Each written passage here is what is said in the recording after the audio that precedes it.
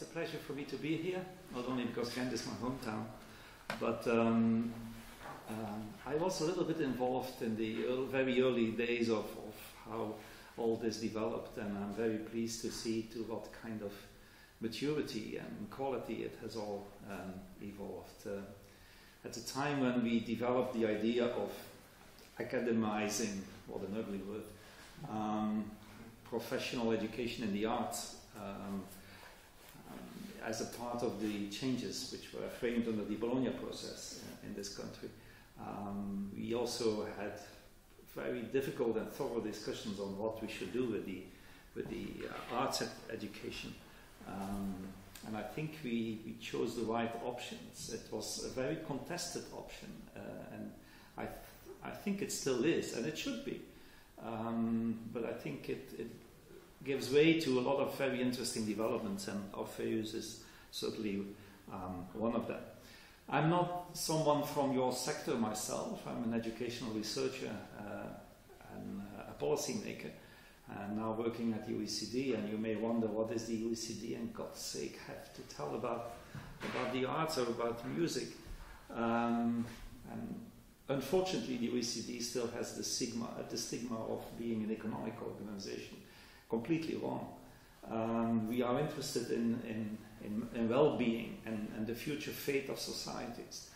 And we do a lot of work on innovation, how societies evolve, how skills are a part of that, how education contributes to innovation. So that's the kind of questions where I spend my mind and my time on.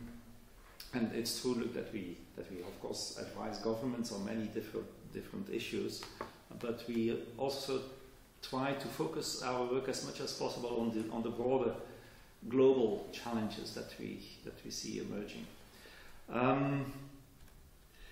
What I would like to do now in this keynote is maybe changing a little bit the perspective in which at least from my perception, the debate on research in the arts has been framed over the past years. It was very much a debate on what kind of research do we need. Is it really serious research? Does it match the standards of the scientific sector in terms of quality of outputs, the rigor of the methodology, the publication methods? And so can it really qualify as scientific research? And these are interesting questions, but I do not believe they are the most important questions. So I think they are mainly driven by a very understandable desire of initiatives to show their legitimacy towards universities and towards the scientific community. And I think you should not exaggerate in that ambition. You should just be yourself and do the things you do. But why are these things that you do interesting and necessary? That's maybe a more interesting question. Of course, these improvements and innovations in the arts, as in any sector, through research, are not happening easily. I sometimes see some uneasiness and some lack of patience in people to show that what they do has an impact. And I was a little bit afraid of whether output and impact are the right labels to frame these questions. I think research in the arts is still a very young field. It's an emerging field. It's a contested field. And I think society should give time to you to develop and to develop your own conceptual frameworks and your own methodologies.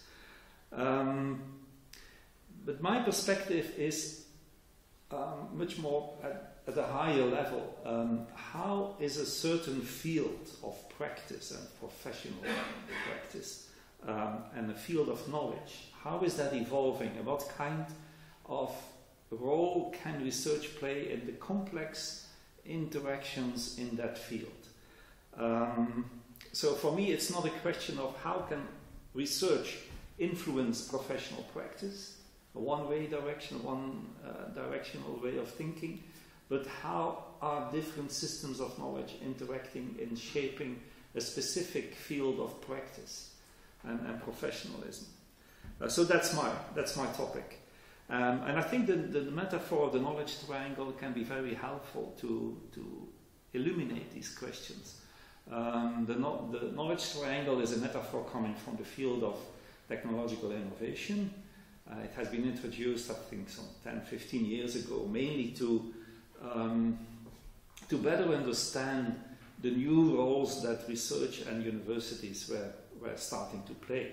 Not only the ivory towers of very academic research, but also universities engaging in technological innovations, in valorization of research, and that kind of practices. But since then, I think the metaphor has changed a lot. And of course, the context behind all this is very important. I will not deal with all these mega trends, but they are very important in understanding the background, also for your field. The knowledge society, globalization, professions which have become much more knowledge intensive, and I believe this is also true for the professions in the arts sector. The increasing impact of growing educational attainment in the population, which is changing practices in so many fields, changing roles of research, but I'm coming back to that. The expansion of research, the explosion even of scientific research, and the emerging tensions of different natures in the field of research, fundamental, applied, there are many others. The role of skills, I'm coming also back on this, and then, many challenges where universities or higher education institutions in general are faced with. New roles that they have to play, unbundling, I don't know whether the term is familiar to you. It has to do with the pulling apart of different functions of the university which belonged together in the old Humboldtian view of the romantic university. Diversification, impact of technologies, new types of institutions, etc. So to some of these mega themes I'm coming back to show how relevant they are. And I start a little bit with skills. Our interest in the arts sector has started by looking at the changes in the skills demand in contemporary societies. And this chart is very illuminating. It's one of the most appealing charts that I have. I have, I think, more than 100,000 charts in my computer. I think this one is really one of my favorite. It's based on an analysis in the US economy of what people in the whole economy actually have to do. So not that kind of jobs, which was the kind of labor market research until a few years ago. But labor market sociologists said, well, maybe typologies of jobs is not very illuminating, very interesting. We have to look at what kind of things that people actually have to do, whatever their job. And Levy and Murnane are two researchers at MIT who started to do this work, and they produced a very seminal first paper in 2005. There's an update in 2009, but I have not yet updated my chart, but it's basically the same. So they divided tasks that people do in 5 broad categories, and you have several dimensions. One of the most interesting dimensions is routine versus non-routine skills. Is what people have to do based on standardization, on procedural knowledge, on routine, or is it non-routine, where the level of uncertainty is very high, where people have to do unexpected things.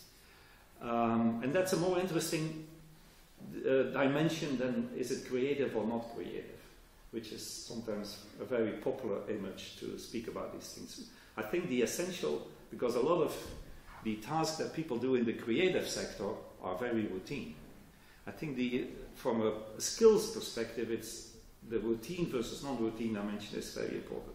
And then you have cognitive, interactive, manual, analytical, different contents of tasks. And you see the enormous decline in, let's say, the blue line and what's strange color, where you have the routine manual and the routine cognitive skills going down. And also the non-routine manual are going down, but they seem to recover a little bit. I think the prediction that manual labor is disappearing is not confirmed by reality. But what is disappearing is the easy cognitive tasks. And you have to ask to this chart to what kind of skills do our education systems prepare well. They prepare well for those tasks which disappear. And they are very bad in preparing for those tasks which seem to become more important, which is non-routine analytical tasks, which we sometimes call deep thinking or critical thinking, and non-routine interactive or non-routine communication skills. The kind of task that the nurse has to do when dealing with all kinds of situations, unpredictable situations. And it's from this perspective that we think that we have to look at how higher education or education systems in general, regardless of the sector, because the substance of the matter, of the discipline, does not really matter. It's the kind of things that people have to do with the skills they get. Well, I can show you many similar tasks. This is over a longer age period, the whole of the 20th century, the emergence of routine versus creativity-oriented jobs, in this case in Canada, and you see the increase in creative tasks that people have to do. Creative is of course not similar to artistic, but it's a very interesting thing. In this book, which we published a couple of years ago, we looked at arts education as a sector which has a very important role to play in educational systems, but also towards societies, in maybe contributing to the shaping of these new skills, of what we sometimes call 21st century skills. And the outcomes of our research are not, I'm skipping here a few, the outcomes are of our research, which is basically a meta-analysis of all available research in the world, is very mixed. I'm just giving you as an example this chart where researchers try to analyze the SAT scores, so the let's say upper secondary tests in the United States, and they distinguish between students who took arts classes in high schools and those students who did not, and then looked at their performance or their achievement on all kinds of cognitive fields, or cognitive or scholastic tasks. And you see that there is an enormous difference. People who took all kinds of arts subjects in high school seem to perform well also on other tasks. And there is a lot of research knowledge on how, let's say, these creative skills interact with, for example, for math education, that's well demonstrated. The problem is that these outcomes of research are very correlational. So you see an enormous amount of correlational relationships between arts education and more academic education. But if you take away the selection effects, then the relationship becomes very weak. And that's what experimental design studies do, but there are very, very few of them. So we are still looking at the dark here. We do not really know how these, let's say, artistically shaped skills interact with more academic performance. But I'm coming back here to this slide. This is a very important slide.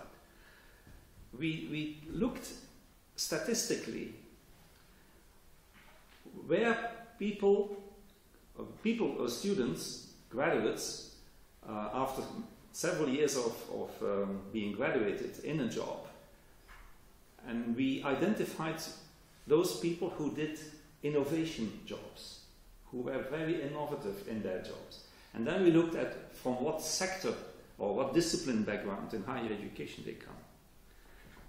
And it's very interesting that the arts comes on top in producing the graduates with the highest percentage of people who do innovative jobs, and regardless what kind of employment. Of course, not all those people are employed in the arts.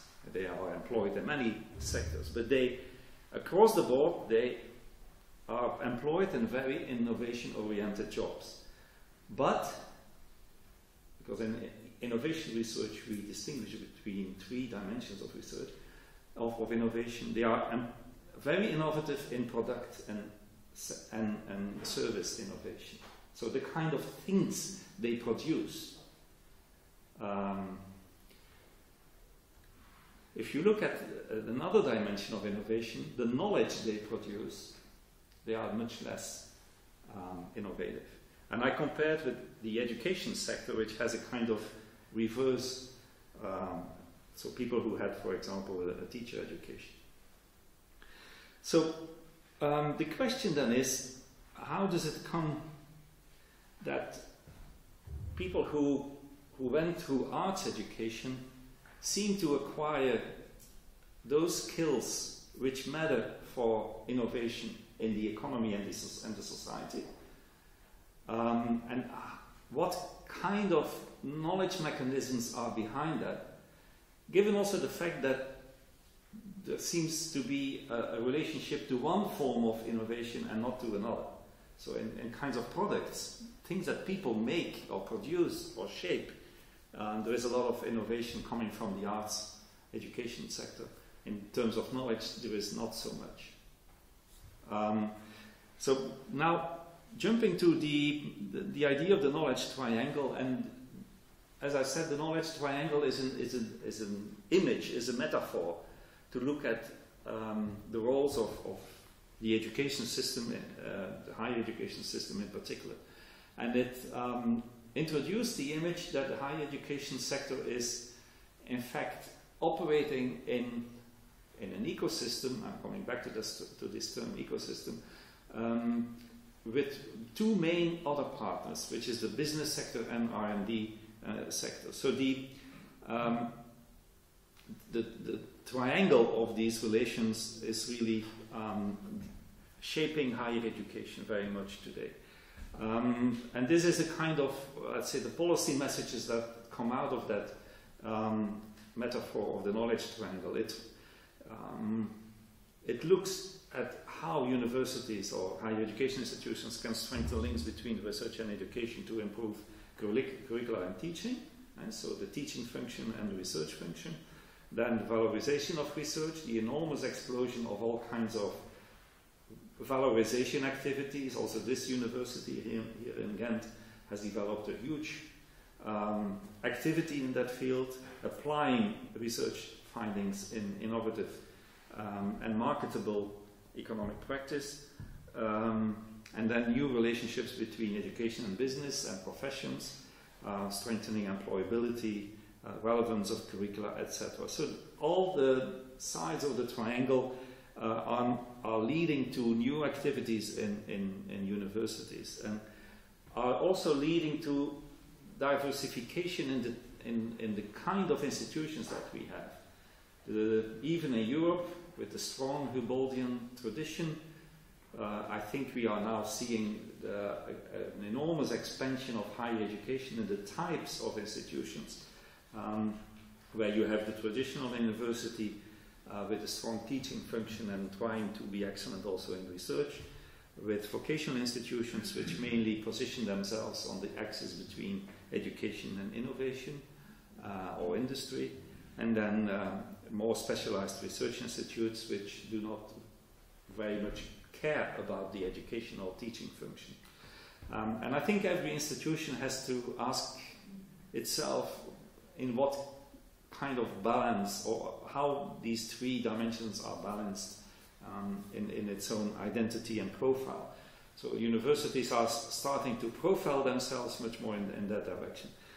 I'm telling you this because I think it reshapes the question on the role of research also in your sector. Because also in your sector, the relationship between teaching and research, the relationship between the professional practice and research, and between professional practice and education is, I think, a very important one. And each form has its own specific knowledge system. It's not so simple that you have a particular knowledge which, for example, produced by research, which has to then be implemented in, for example, innovation or valorization, or in teaching. In translating these forms of research, new forms of knowledge emerge, or knowledge is transformed. And of course this brings us to the question on what kind of knowledges are important in a specific field. And also the sociology of knowledge is focusing much more now on the diversification of knowledge. There is not one single truth. That I'm far from being a postmodern philosopher. I hate postmodernism. But I do think that there is a variety of ways that people can think and act and apply certain knowledges. So in any field, also in the arts, knowledge systems compete with each other. And I'm sure that in your own head, knowledge systems compete between the identity of a researcher, the identity of a teacher, the identity of a professional musician. So there are many more flexible forms and ways of knowledge creation, knowledge distribution, knowledge utilization. And there is, of course, there are many other dimensions interacting with that. And I'm just naming one dimension, which is, let's say, the local to the global. Because knowledge systems are situated. Even research knowledge is situated. So it always has a specific context and social embedment. Some knowledge systems perform on the global level and are succeeding. An article which is published in Nature has a global ambition.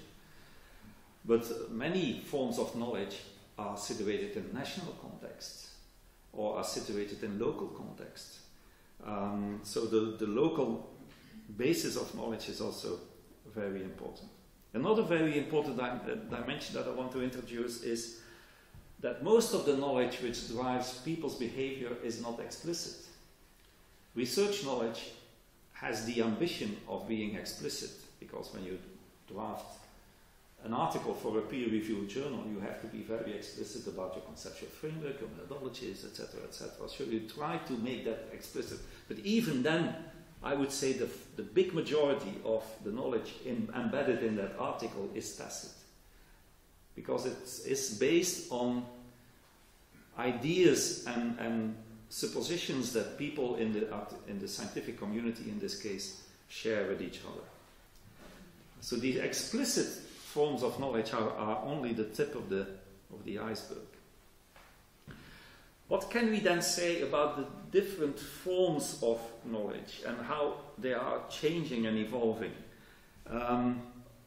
On the science side, on the research knowledge, of course we know this enormous expansion of the research system. There are very beautiful graphs I can show you with the explosion of articles in peer-reviewed journals or in whatever databases I think many people would say that there is even an exaggerated explosion of research.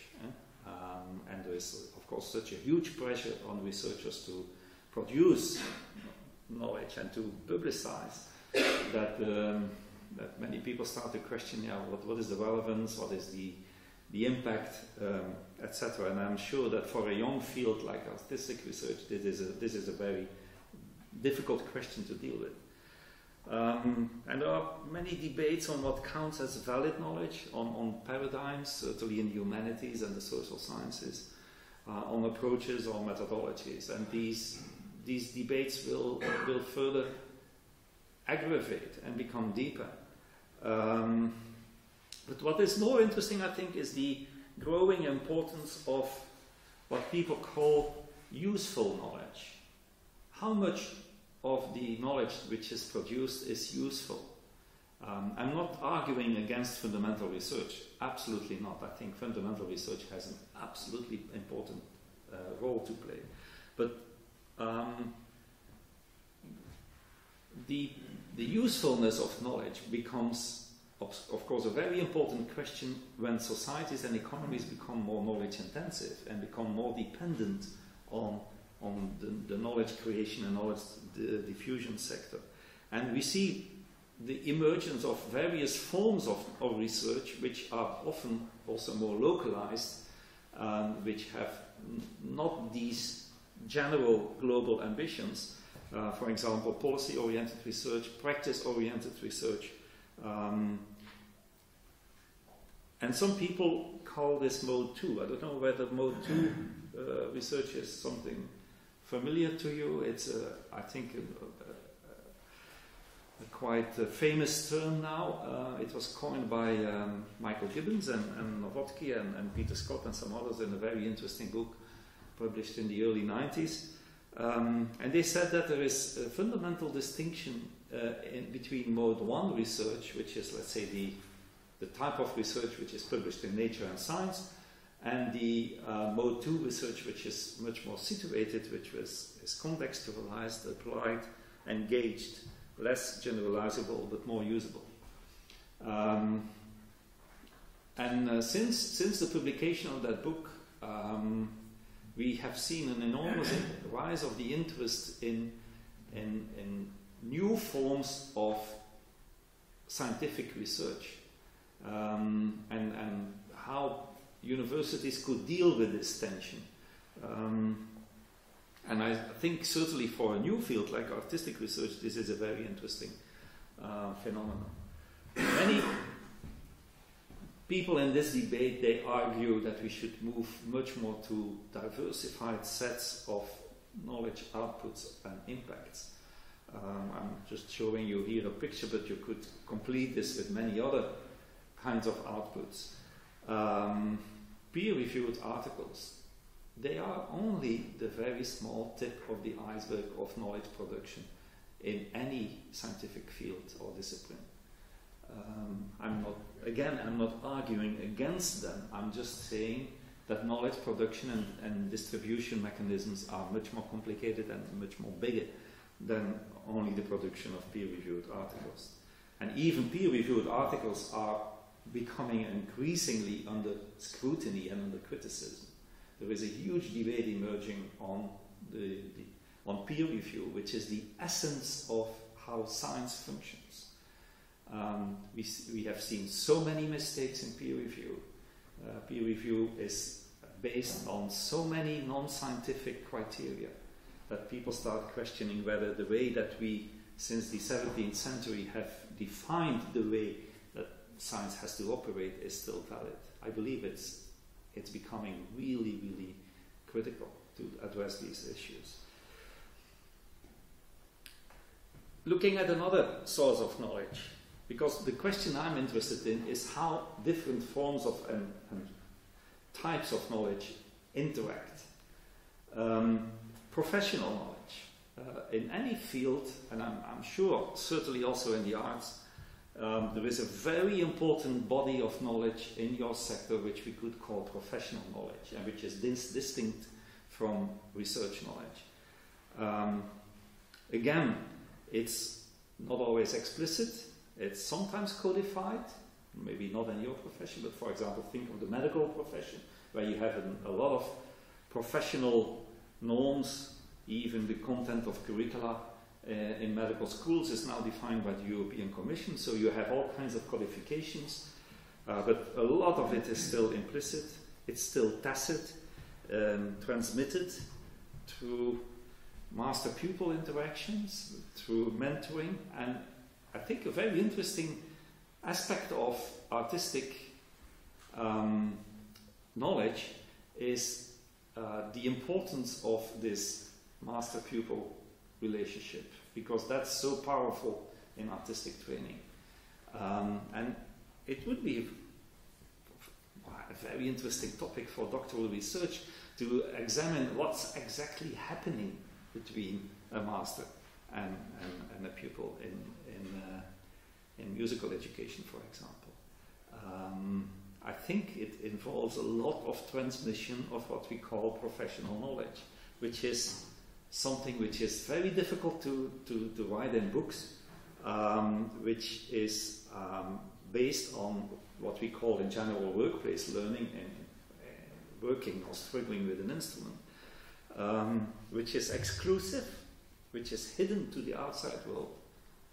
I think one of the important aspects of, also, for example, think of the Middle Ages where craftsmen were educated by a master. It was the transmission of knowledge which was not to be handed over to external people, which was secret. The secrecy of professional knowledge. So it's very strong insider-outsider views. If you are trained as a medical doctor, I believe that a very important part of that training is immersing you with the idea that you now belong to a corporation with its hidden rules, its secrets, its way of behaving, its way of greeting your colleagues, etc. And that's not typical for the medical profession, that's in any profession. Any profession which evolves and which becomes socially important has that kind of rituals. There's nothing wrong with that. It can become socially dysfunctional to a certain degree, but it's happening in any profession. It's very normative, it's embedded in historical patterns, in behavioral norms, and I'm sure that the arts sector is a very, very strong example of this. But it's also in a field which I know much better, which is teacher training. It's also very powerful. Any teacher coming from a teacher training college into a school, the first thing he or she, mostly she now, hears is, forget everything you learned in teacher training. Now you see the real life, and I will tell you what you have to do. So this kind of immersion in the hidden and secret rules is very important. I'm not suggesting that research knowledge and professional knowledge are the two main bodies of knowledge in a disciplinary field. I think there are many others. But I'm interested in the interaction between those two. But of course, any sector has also shared ideologies, shared political views. Why is the current government in this country, not very friendly to the arts sector? Because they think they're all leftist and they are all opposed to their economic and social views, which is of course a gross exaggeration, but you see that ideas about how sectors think become even politically very powerful.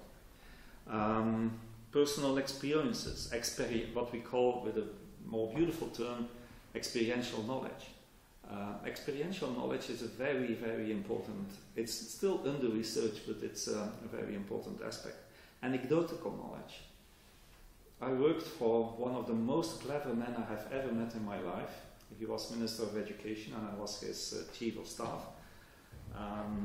And we discussed many very difficult issues, maybe also the academization of arts education in higher education.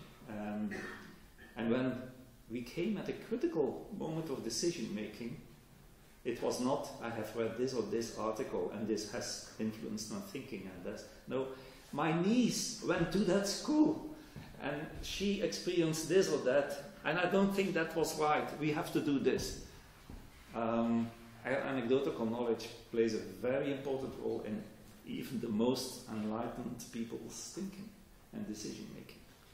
Community wisdom, something like common sense, is very powerful in driving people's behavior. So I could go on this list. I'm just making the point that what happens in sectors and in professions is driven by many different knowledge systems. If you agree with this, then the next question is, how do these things interact and change? And be assured, I'm still holding to the view that research knowledge has a very important role to play. But the question is, how does it interact with these other systems? And I think that the quality of the interaction is what is determining the fate of research knowledge in any sector. It is not the quality of the research. Of course, you should have a certain threshold level of quality of research. But what is important is how the research quality then, and the research knowledge that interacts with different knowledge systems in that sector. Knowledge dynamics can be very fast dynamic, can be very slow, and the main driver, of course, is research knowledge, because research knowledge is often the most new knowledge, or the most critical knowledge, which is challenging perceived wisdoms in a sector. And professional sectors where you see this happening, and I'm again taking the medical field, where over the past 20 years I think we have seen an enormous transformation of the medical sector, away from the individual medical doctor as the old wise man who had all the wisdom and who did what he needed to do. No, it's now a community of practice with layered, organized, driven by a very strong biomedical science sector. I'm not saying that this is an ideal picture, I'm just describing this as another example of a fast knowledge dynamics sector. Continuous process of exchange and interaction. And the most important interaction which happens is, let's say, the new expert knowledge introduced by new members of the profession who have gone through research intensive trainings. And some people call this the greening of knowledge. And then the experiential knowledge, often tacit by experienced members of the community or the sector, acquired over years of professional practice, which some people call graying. Yeah, so let's say the knowledge dynamics, to a large extent, is the conflict between greening and graying. And the intergenerational renewal of the knowledge base. So age, and I'm sorry, age is a very important variable in this. And I'm personally convinced that the younger in the average age of the professionals a sector is, the more dynamic it is. And I'm illustrate this with this picture. It doesn't come from any sector. It's based on our work on skills in general. So you see literacy and numeracy skills over the lifetime. The average distribution in OECD countries. And you see the dotted lines, which are the raw scores. And when you correct these raw scores for educational attainment, for migration, for many other, for social background, you have the how do you call the straight lines, and you see a very steep decline, certainly after the age of 50. I'm at 58, so this is looking very badly. But this is for literacy and numeracy, which are the foundation skills. And the measures are not very basic. It's not being able to read and write. It's quite advanced levels of literacy and numeracy.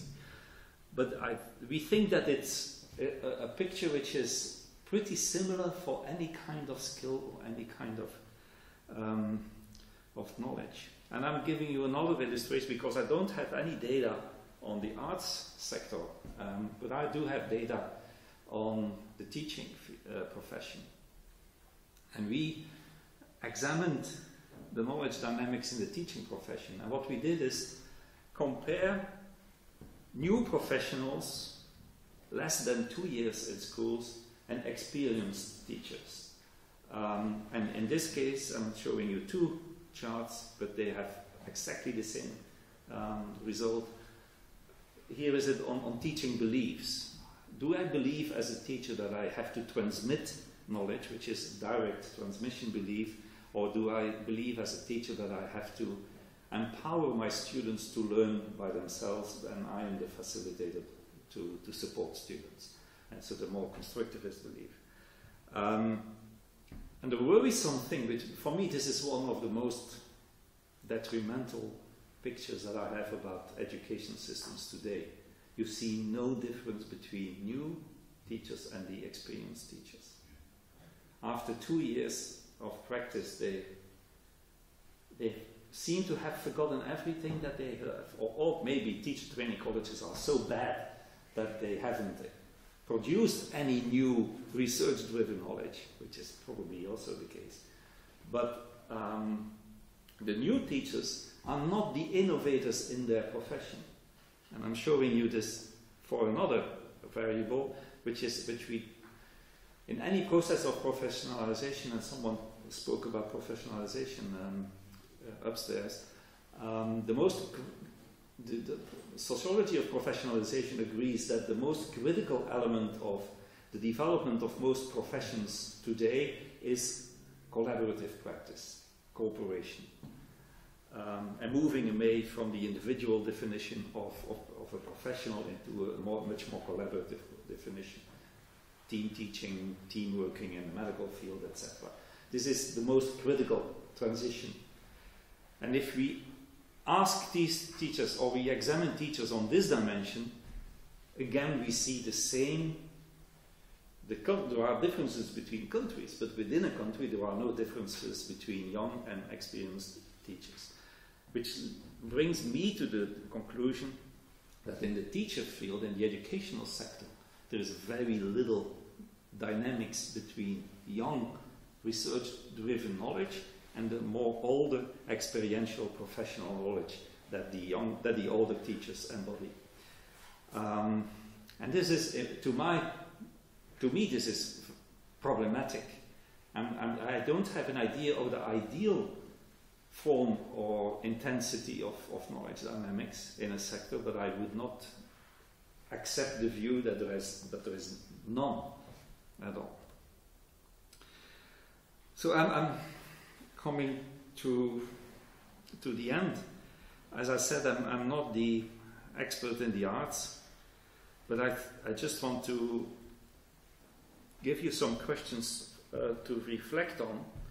This is basically the knowledge triangle for the arts, and I think the most relevant questions that you have to ask yourselves as creators of new knowledge, as researchers, is, first of all, what is the role of research in the creation of new knowledge? And that's I think, the easiest question. But how is knowledge contributing to innovation of professional practice? And does knowledge also improve education? And these questions are very prominent in the papers that you have today and tomorrow. And these are rather simple questions, but I think they are very relevant. These questions are not unique. I've seen many examples around the world of even in the arts sector, of how they deal with these questions. And this is a picture from an interesting example where arts universities are collaborating with local government and businesses and community partners in producing something which is the Creative Alliance of Dublin. And they have a similar kind of view where they see their contribution as a research organization in delivering different sets of knowledge into this dynamic process of social innovation. Another very good example is, of course, but you know that much better than I do, is what happens at Aalto University in Finland, where you also have that view of a very dynamic process of not only the production of very scientific research, but also the generation of applied research in interaction with the profession, with industry, with local communities, etc.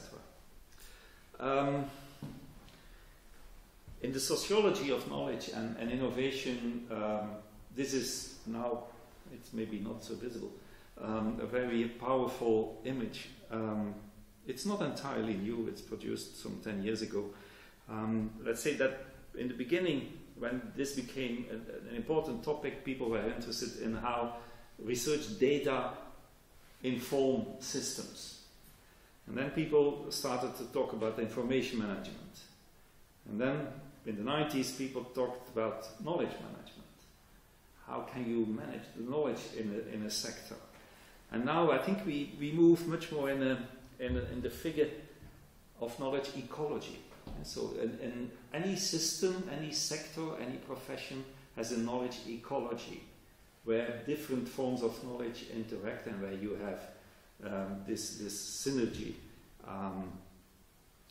Whether we will move to any kind of wisdom, that's another question which I will not deal with. But ecology is a very interesting concept to reflect on these questions. And this is my last slide. I think I have not been able to prove it, but my view is that there is a very complex interaction of research knowledge in a broader knowledge ecology in your sector, which is not only to be seen as research knowledge impacting on professional practice, that these interactions are seldom harmonious or without conflict.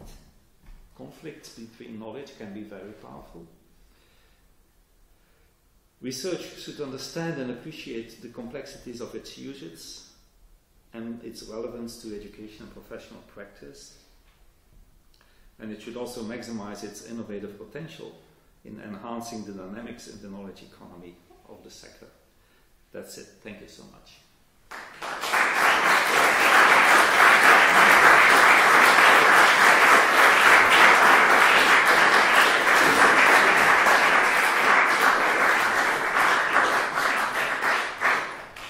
Thank you indeed.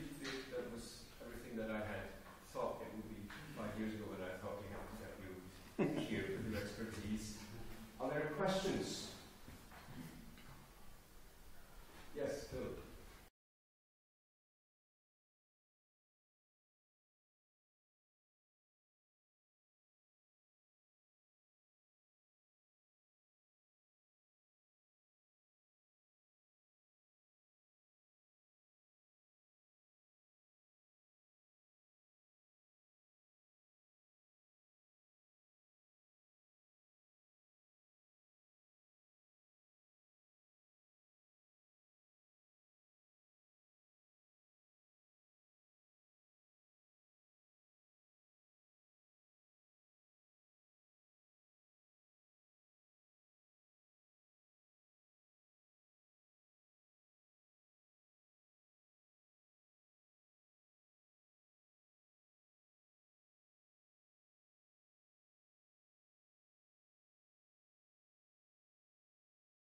It's a very interesting question, and it's of course more specific than what I discussed here. But I do believe that for any knowledge system to perform well, you have to have a free flows of knowledge. You have to have very open knowledge systems, creation, distribution, sharing, etc. I personally have a very strong view on this, which to some extent, but not entirely, is shared by my organization. In my organization, there is a very big tension between openness and intellectual property. And you know, and that also in the arts, this is a very difficult debate. I'm definitely on the side of openness. And I do believe that the future of our societies and economies, to a large degree, as President Obama also has mentioned a few days ago, is dependent on the openness with regard to the internet, but also to more generally to knowledge and information flows. We do some work on open source, on open educational resources, on open publishing in the OECD, and we take a rather positive view on that. It happened that a few months ago I was called to the OECD Secretary General, my big boss, because the the CEO of Wiley, had invited himself to discuss the threatening of our work for the jobs of millions of people in the publishing industry, and I had to defend myself why I think that open source publishing is a much better thing for society than proprietary publishing. Luckily, the OECD big boss shared my view, but this is a very, very important and powerful, I would say, even conflict at the moment. It is basically about the carriers of knowledge. How are the carriers of knowledge? Are they taking a proprietary form, or are they taking an open role? And what I do think that let's say that openness is not in conflict with economic profit making. I don't think that open means for free in all cases, but you have to have free flows of knowledge where also economic burdens do not jeopardize the free flow of knowledge. And there are many, of course, examples to illustrate that. I think the most painful examples are in the field of medical research and pharmacology, where universities are now even accepting the view that they wait with publishing scientific research outcomes until pharmacological companies have registered their patents, which is, I think, so endangering the health of the world's population because of these kinds of concerns. Is in my view is criminal. But it's an interesting debate as well, a bit more specific. Yes.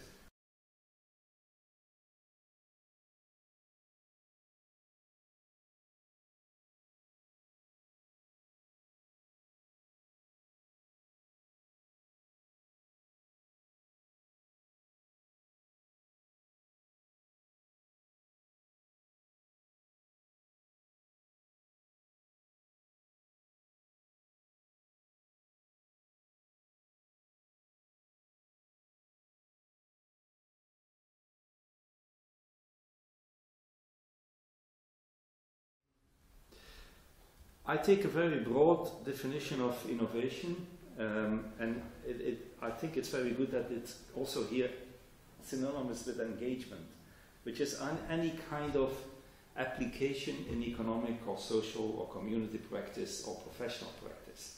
So let's say the impact it has on outcomes other than in the research sector itself. And it can be in let's say the more traditional definition of innovation, which is technologically based economic innovations and the valorization of research in new technologies, and many universities are very much focusing on that kind because it also generates a lot of money. But I see it as much more broader. It can also be social innovation, it can be innovations in how professionals perform. So, yeah, that's the way I see it. Yeah. Thank you.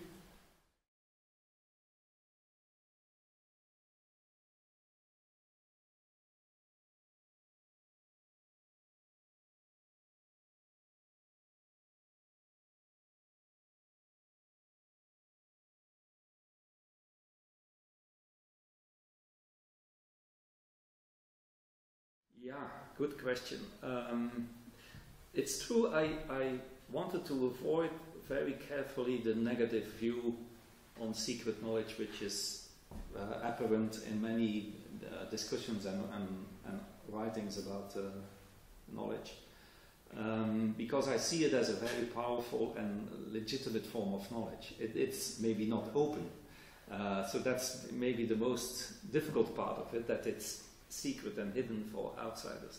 But it's very powerful, and I think, as I said, a lot of professional practice really depends on the things that people learn in that kind of interactions. And it's not only valid for the arts sector. There is a huge explosion of research and political interest in workplace learning anywhere.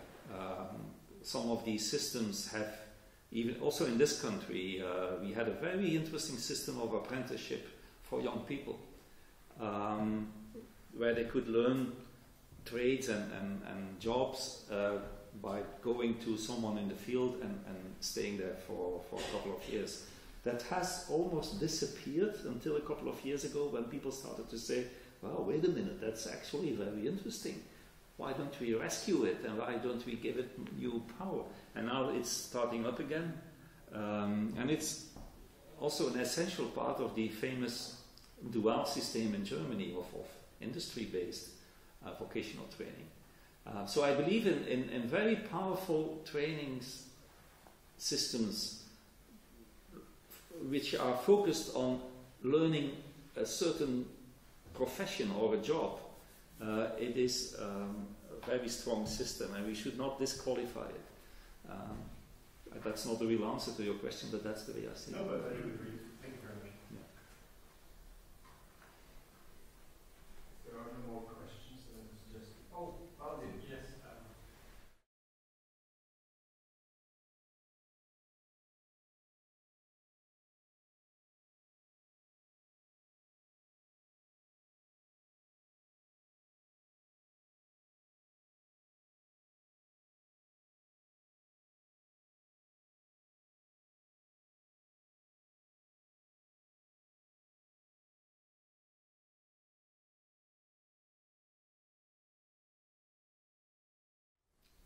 Well, I can.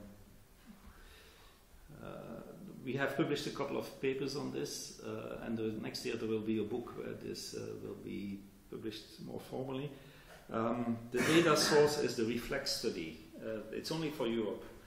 The REFLEX study was a large data collection of higher education graduates in the European Union.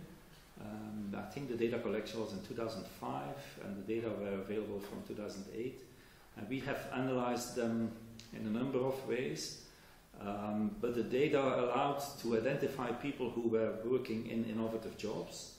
And there is an international code of doing research on innovation, which is the Oslo manual.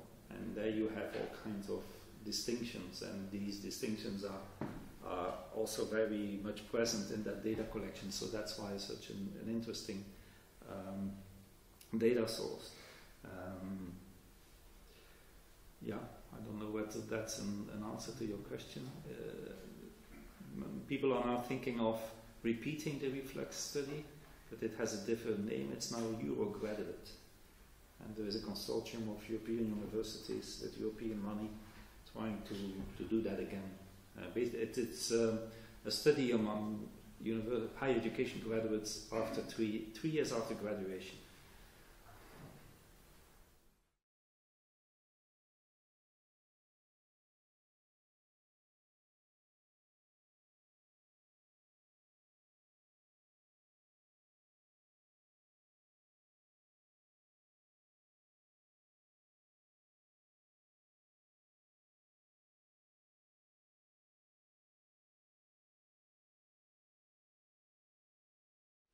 Yeah, that's indeed a topic which I didn't develop very much because I didn't have the space for it. But well, first of all, the quality of the interaction. I wanted to give you a different view than the traditional view that researchers have the valid knowledge and they have to convince those who don't have the valid knowledge. And so they have to argue against the prejudices of professionals. And that's, for me, a completely stupid view. But the quality of the research knowledge is a very difficult topic, and I'm a researcher myself, and I do think that we are really in the mud about this in the international community. And so the traditional, let's say, Popperian view of a good science system based on processes of falsification of research findings, and so the endless. I think there is now increasingly an understanding that this is maybe a very ideal picture, but not close to the reality of scientific research in any sector, not even in physics. And that there is increasing also concern about not only plagiarism and many other faults in the system, but also what I mentioned on the essence of the mechanism, which is peer review. Any decent researcher in any field, even a very specialized field, is not able to master the knowledge of that field on a global level and is not able to make the judgments that he is supposed to make in peer review. And that's why so many articles appear in high-rated scientific journals which prove to be wrong. Of course, the tip of the iceberg are people who fraud, and that's also an important phenomenon, and it's increasingly important. And I think we underestimate the scope of scientific fraud. But there is, I think, a much more important reality under it, that the reviewers make the judgment based on their best possible level of knowledge of the field, but they don't have any more the knowledge of that field, and they cannot any longer make these kinds of peer judgments.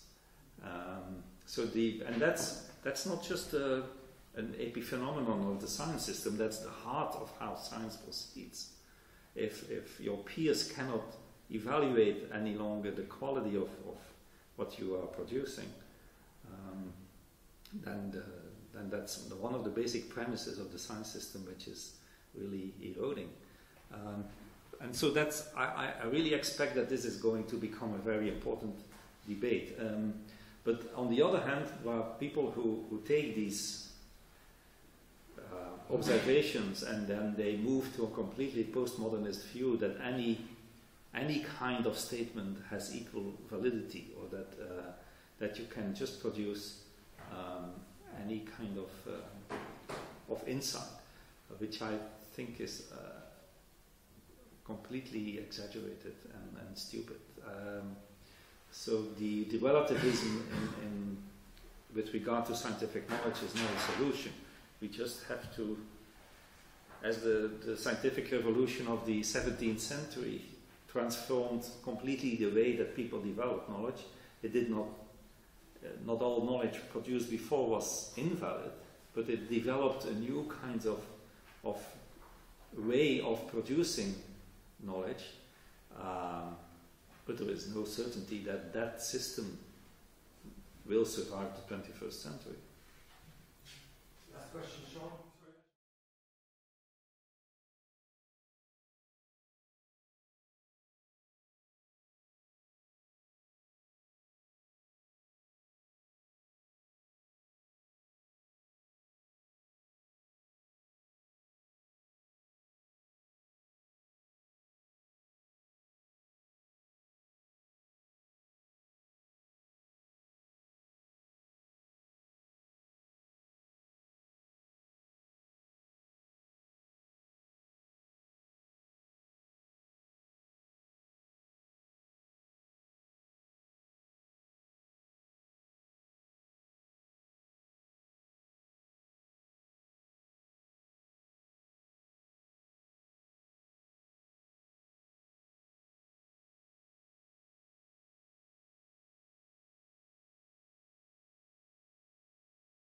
No, I'm absolutely sure.